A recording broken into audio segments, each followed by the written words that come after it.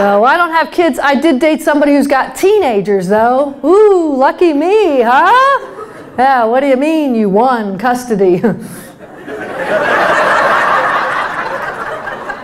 I don't know much about raising kids. I've not had them. I have taken care of a dog for like 15 years. I just apply the same methods.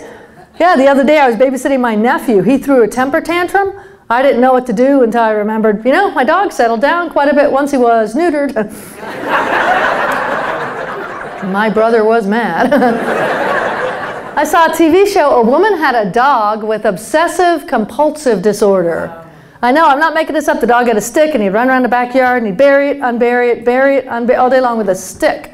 Yeah, she finally put the dog on Prozac. $75 a month, I'd throw away the stick.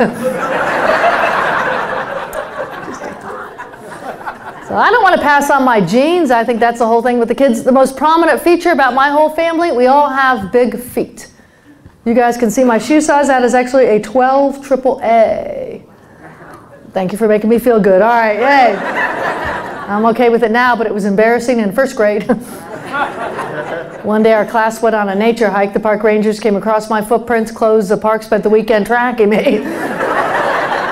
And those tranquilizer darts hurt.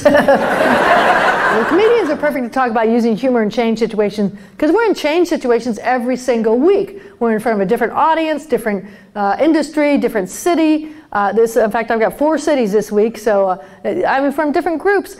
And like, these are set up great. Your group has done a wonderful job setting the keynotes up so you can see me, you can hear me.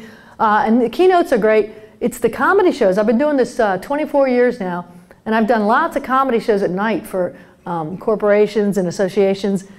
And sometimes they set up the weirdest setups where I have to use humor to change the energy to get people in the mood for humor. And I did this comedy show for a hospital once, and they were giving out their service pins for years of service. They gave out 292 service pins. And people walked to the stage, got their pin, walked back. 292!